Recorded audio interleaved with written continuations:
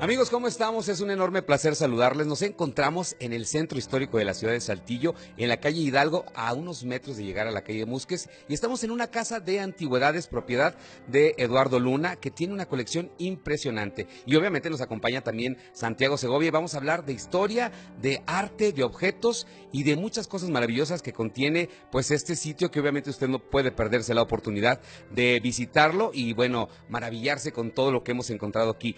Señor Eduardo, ¿cómo estás? Muy bien, ustedes muchachos. Un enorme placer y un privilegio que nos hayas dejado entrar a tu colección privada, y obviamente que al entrar automáticamente se siente pues la historia y que los objetos finalmente al cabo de muchos años tienen vida, ¿no? Sí, claro que sí, los objetos tienen vida, tienen sus propias energías y eso es lo bonito, y aparte tienen tanta historia los objetos que es bonito valorarlos, tenerlos, y por lo mío es una pasión el tenerlos aquí conmigo, vivo en ellos, ¿no? Y para ellos.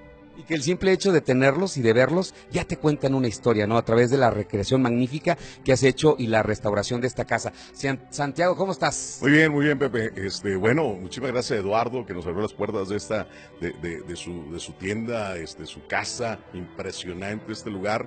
Y bueno, como decía Eduardo, la historia de las cosas, las antigüedades, la pasión que tiene él por este tipo de colecciones, ¿verdad? De andar buscando este tipo de muebles, de fotografías, la historia, que también es importante. Y bueno, sabemos que también muchas antigüedades están llenas de energía. Muchas veces el dueño no se quería deshacer de ella, era su cama preferida, era su mecedora preferida. Entonces vamos a hablar un poquito también de la historia de este lugar, y hablar también de ese tipo de historias paranormales. Platicábamos fuera del aire o antes de que se encendieran las luces de la cámara sobre objetos que tienen energías extrañas, que incluso guardan quizás la energía de sus dueños originales, ¿no? Platícanos esa interesante historia, y que Santiago ya nos había dado por ahí algún adelanto, ¿no?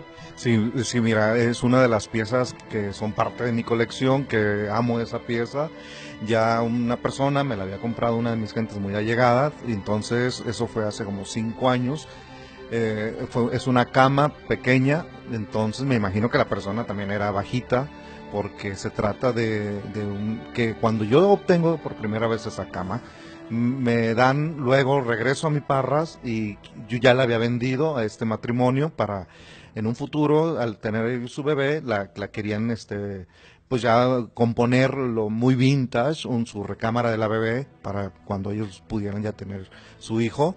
Entonces resulta de que echo la cama fuera a la venta, con aquel dolor de desprendimiento, pero peor tantito fue cuando yo voy a mi Parras después de meses que vendí la cama, y resulta de que me entregan una fotografía antigua también, cuando allí murió el señor en esa cama.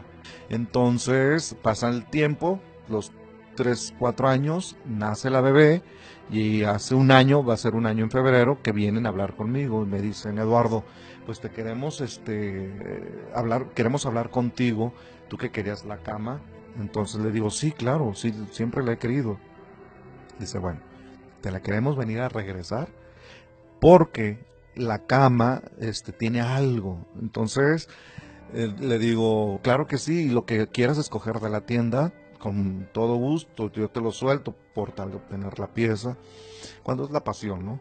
Entonces me dice: pues bueno, es que te vamos a decir, te vamos a seguir comprando, porque toda nuestra residencia la hemos decorado con piezas que son únicas de aquí de tu tienda. Entonces me voy, me dicen ellos, para esto me dicen: es que la niña, la bebé, cada vez que se va a dormir a su cama, me dice: mami, es que voy a mi cama y hay un señor que se enoja. Hay un señor, ¡Guau! hay un señor que se enoja porque me voy a acostar en la cama y me dice que no. Entonces la bebé, que ahorita va a tener 4 años apenas, y pues ve esa energía, ese señor que ahí desde la camita le decía que no se acostara en su cama. Entonces pienso que tiene que ser el señor donde testifico con la foto donde él murió hace 100 años.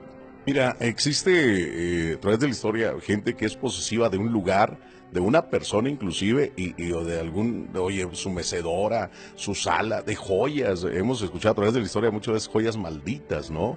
Y como comenta Eduardo, pues esa cama llegó a él, checó la historia como él así lo dice siempre que cualquier cosa que compra, busca la historia y buscó la historia de la cama y resulta que ahí murió ese señor. Y pues el señor reclamaba su cama, ¿no? O sea, ¿por qué se iba a dormir una niña ahí? Y una niña a esa edad pues no te va a inventar una historia de un señor que se aparece. Así es, y bueno, obviamente hablar, lo decíamos al principio, de antigüedades, de muebles, de objetos que pues tienen una historia familiar, una historia de convivir con las personas, porque finalmente, lo decía, se convierten en parte importante de tu entorno. Fíjate que sí, las piezas tienen eso bello de que guardan una historia, guardan su energía a quien le haya pertenecido. Yo he tenido muchas experiencias de que el mueble me grita, sálvame, estoy aquí, ¿no? Pues nosotros los invitamos a que no se pierdan esta sección porque vamos a tener mucha tela de donde cortar y obviamente ahorita es la cama y vamos a ver imágenes de todo lo que pues estuvimos viendo a través de nuestro recorrido por esta casa de antigüedades que se llama Santa María de Parras y obviamente su propietario, Eduardo. Muchísimas gracias. Muy bien, de nada, ya saben, muchachos. Continuamos con más de Hoy Saltillo. Gracias.